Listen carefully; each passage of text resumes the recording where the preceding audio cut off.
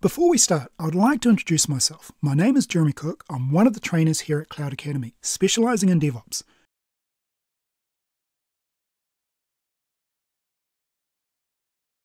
AWS CodeCommit is a fully managed source control service.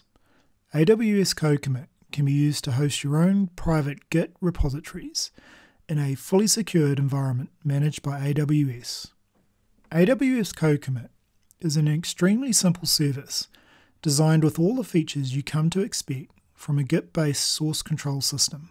For starters, AWS CodeCommit supports all familiar Git commands, ensuring that you can use any existing Git client tools and/or commands entered from the command line or terminal.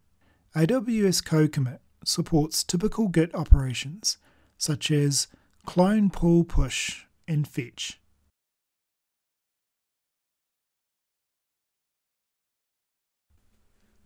AWS CodeCommit acts as the source control system for your software projects. It is the service into which you commit your code changes.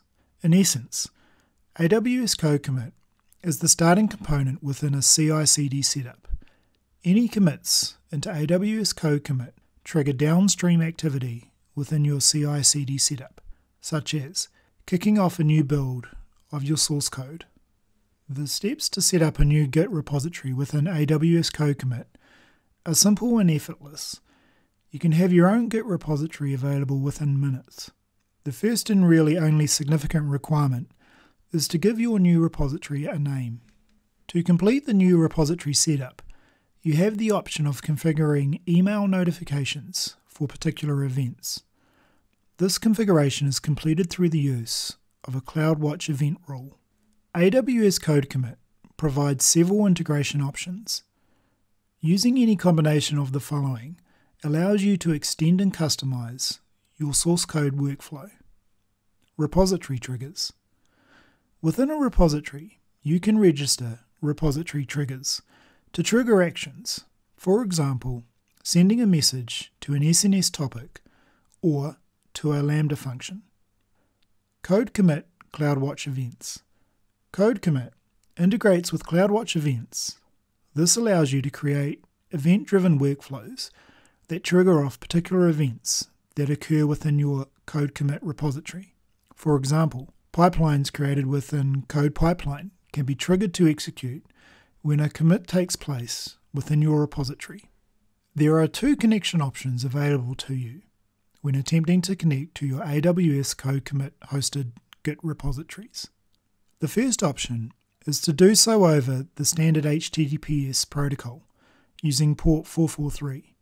This is useful when working behind corporate firewalls that may block other types of outbound traffic.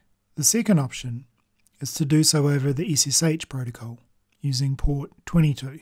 Regardless of chosen connection type, both protocols ensure that all source code transferred to and from the repository is encrypted for security.